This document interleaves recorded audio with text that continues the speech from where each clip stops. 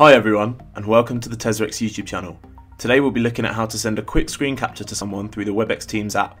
First of all, open the space that you wish to send the screen capture to. Next, prepare the window that you want to capture.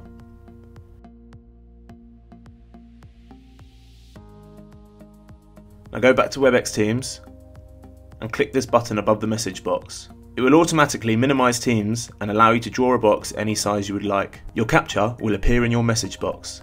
Click send. This is what the recipient will receive.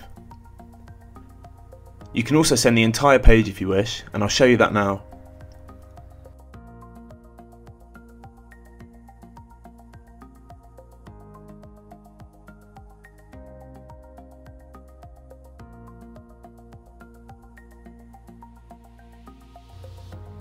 Thanks for watching.